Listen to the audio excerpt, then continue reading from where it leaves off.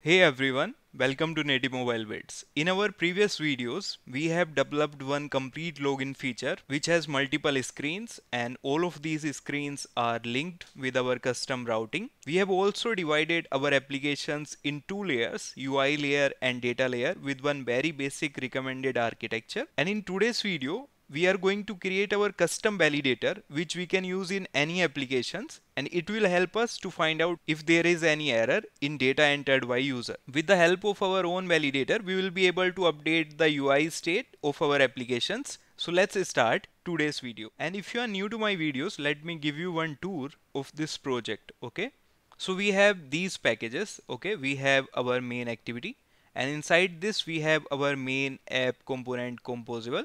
Inside this we have our own router. Okay, and then we have multiple screens. Okay, inside these screens we are using different components. Okay, and these components we are having inside this package in app components. Okay, now if you just check out the application in emulator, you will feel this is the application as of now. Okay, we have this sign up page, then we have this login page, and we have this routing. There is some privacy policy and these screens as well.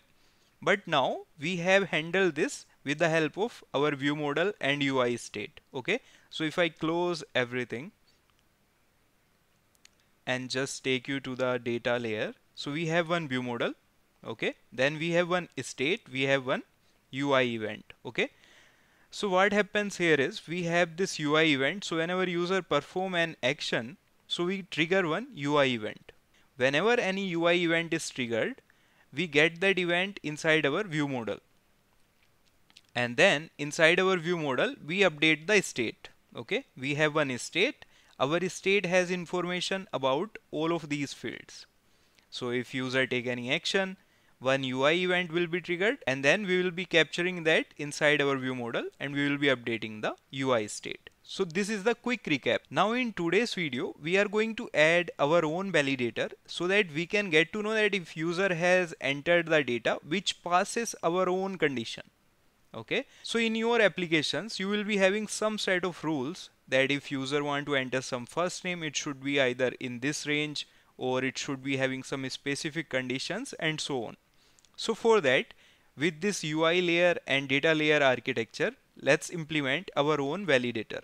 Okay, so let's create one package, one sub package we can say, and we'll call it as rules. Okay, and inside this we will create one validator object. It will be kind of a singleton class. Okay, so we can just take this, we can choose object, and we are going to call it as validator. Okay, now this class will have all the rules which we want to identify if our data is valid or not. So we have these fields, we need to write rules for all of these fields. So we will define one function, validate first name, and this function will take first name as input parameter. Okay, and similarly we will create rule function for last name, then for email, and then for our password field. Now these are our rules function, but we will need some kind of validation result, right? Like if the data is valid or not. So for that, let's define one data class. Okay, and we will call it as validation result. Okay, and this will be having one status, like if result is true or not. Okay, this will be of type boolean, and let's say by default the value of this status is false. Okay, everyone will return validation result, some kind of validation result, like if the first name is valid or if the last name is not valid, and so on. Okay, so we are adding this as a return type for all of these functions. Now we need to write the actual rule. So we are going to return one validation result, and inside this we will just add the condition we need. So now let's say we want that our first name should not be null or empty, and it should have at least 6 characters in length. So we can just write first name is null or empty. We will just add one opposite check. That means if first name is not null and it's not empty as well, and if our first name length is greater than equal to 6, okay, then our first name will be valid. Okay, so this will be our validation result passed from this rule. Similarly, we can just write for last name. Let's say we are writing the same logic for last name, that at least greater than 6, or let's say we are making it greater than or equal to 4, and our last name is not null or empty. That means every field is mandatory as of now. For email also, let's add one check. So for now we have added one check for email as well, that if email is not null or empty, then our email is valid. We can add the email condition with regex so that we can check that if it is a actual email or not. We will add that later, but for now we are going to go ahead with this same rule. Okay. For password also we have added that if it's not null or empty and at least some characters are there, right? So let's say we need at least greater than equal to 4. And these are our rules now. Now we need these rules inside our view model when someone is clicking on this register button. So let's go to our sign up screen first. Okay. So here you can see that we have this main surface composable, and then inside this we have column as a container, and we have all of these composable. Okay. So for this register button, we have this button component. Okay. So whenever our button is clicked, we are passing one UI event to our view model, register button clicked. Okay. So let's take this, go to our view model and search for this event. So we are coming inside this sign up method. Okay. Right now we are just printing the state data and we are printing one log. Now here we need to add one function. Now inside sign up, we are going to write one function, validate data with rules. Okay. So we are going to just create one function, and inside this function we are going to just use our validator. Okay. So to do that, we will just create one variable, and let's say we write first name result, like what is the result of the validation, right? And we can access validator dot validate first name, and we can pass the first name here, right? So for that we can use the data from our state. Okay. How we can do that? We can just use, let's say, use first name named parameter also, and pass registration state dot value dot first name. Okay. We'll pass this value, so we'll get the first name result. That means if result is valid or not. Let's create result variable for last name as well, last name result, and we'll just use validator dot validate last name. Okay, we are having just validate last, it's fine, we can update it little bit, last name, and we can pass here last name as, and we can pass last name from our state. Okay. Similarly, we can create one for email, email result, and then we can just pass email. For password also, we can create one password result. Okay, and we can pass our password. Okay, now let's add one log. Okay, inside validate data with rules, we'll just use one log, and I just want to show you how easy it will become and how our logic will be segregated inside view model, which is used inside our data layer, and how our composable will be independent and they will not have any logic inside that. Okay, so the main goal is our composable should be stateless, and we are doing the exact same here. Okay, so let me add 4 logs. Okay, we are just going to take first name, and I will just add with the help of dollar symbol, and for last name as well I will just add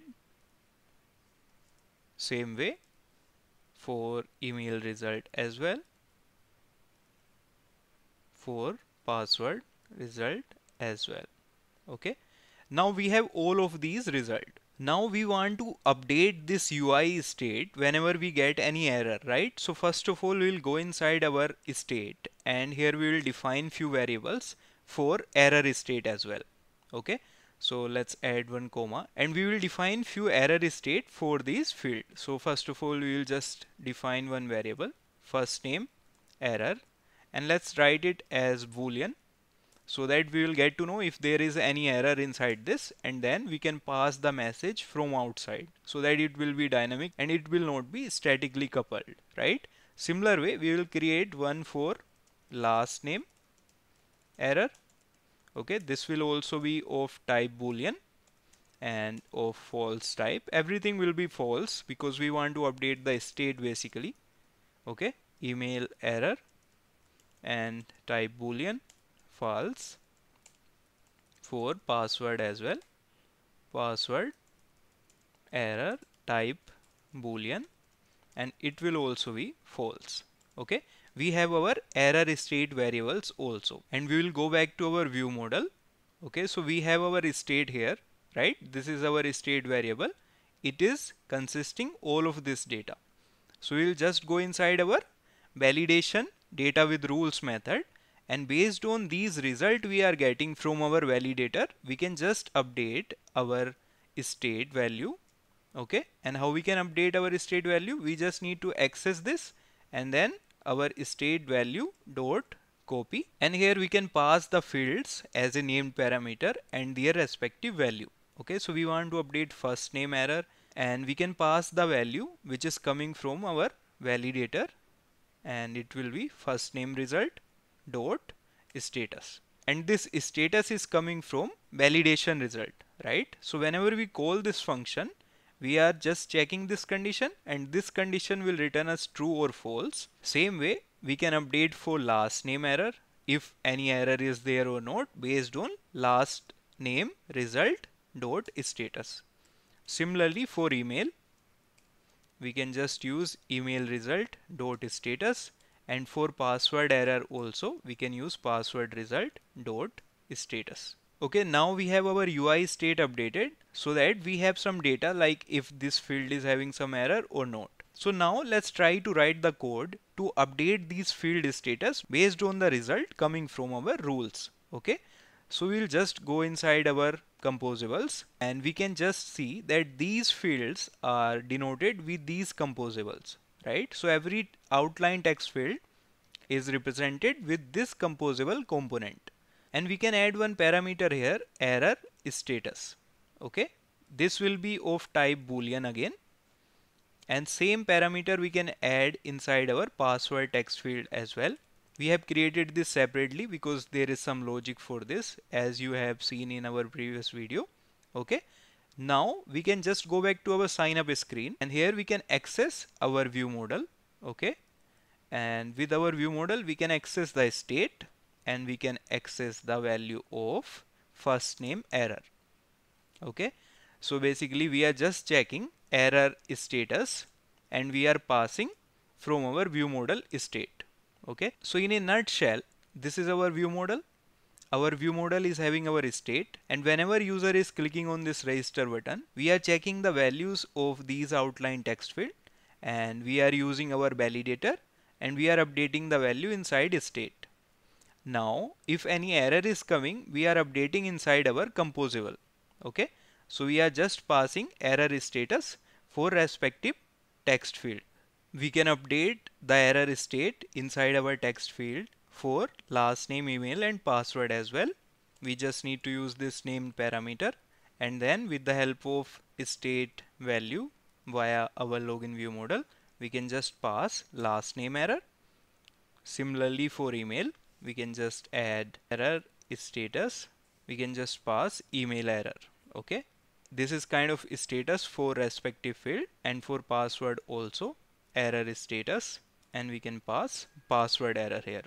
Okay, now we have passed this for all of these text field. Now one important thing, as we are using these composables in other screen also like login screen, and we have not written the logic yet, so we can make this by default as false. In password text field also by default error state is having false value, so that if we don't pass the values here yet, it will allow us to run our applications. Now we have passed the error status for all of these text field. Okay, we only need to do one thing. Inside outline text field, we just need to pass this error status. How we can pass that? And inside our outline text field, we have one attribute is error, and here we can just pass this error status opposite value. We are passing this as opposite value because all of our rules are having the exact true condition. That means if our first name is valid, we will pass true. Else in all the condition where we will have some error, we will pass false. That's why we are making this opposite. I will give you one example. Let's say user launch the application and they click on the sign up button. At that time first name will be empty, right? So this condition will not be true. It will be false. So we are returning result as false. Okay. Now we have the empty state, empty text inside the state. We are returning false. That's why we need to make this opposite. Okay. That's why we are just passing this error state as true if value is false. And if value is true means our condition is true, then we are just passing error state as false so that no error will be shown in the UI. Now let's add this in password as well. Here we will just add is error and we will pass error status. Okay. Now we will run our application. Okay, our application is installed and we can see that as there is no value, all of the fields are showing the empty state with error, right? If you go to any field, you will see that there is one error. Okay. Now let's try to enter some value.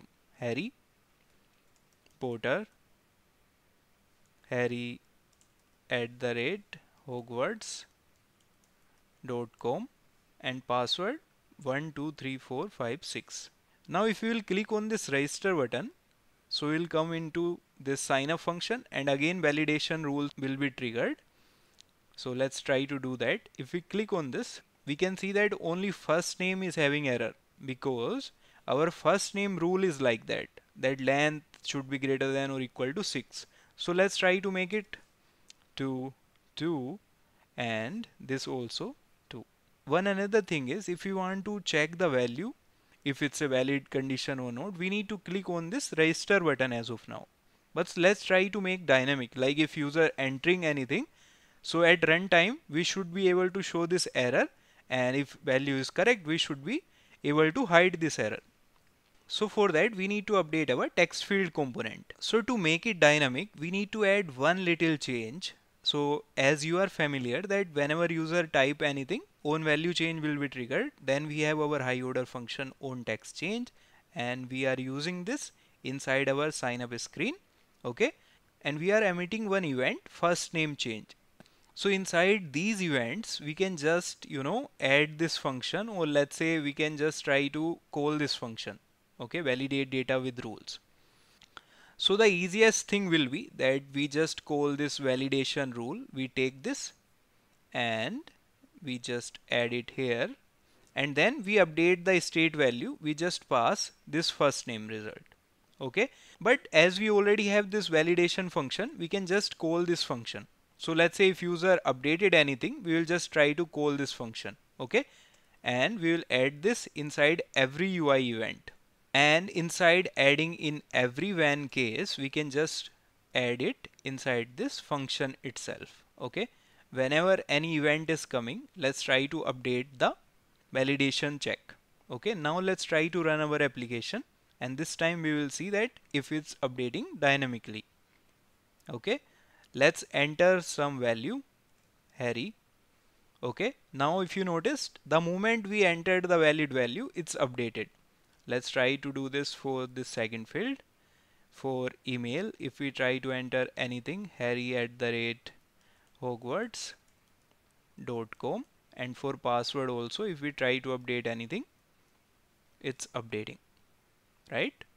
And if we are removing the value and the value is not matching the condition for our rules, it will show the error state. Okay, if we remove the last name as well, it will show the error.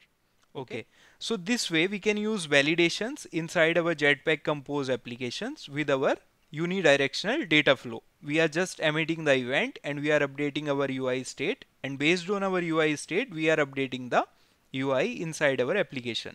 If there is any error, we can show the error. We can also show some kind of toast or snack bar if we want to show that.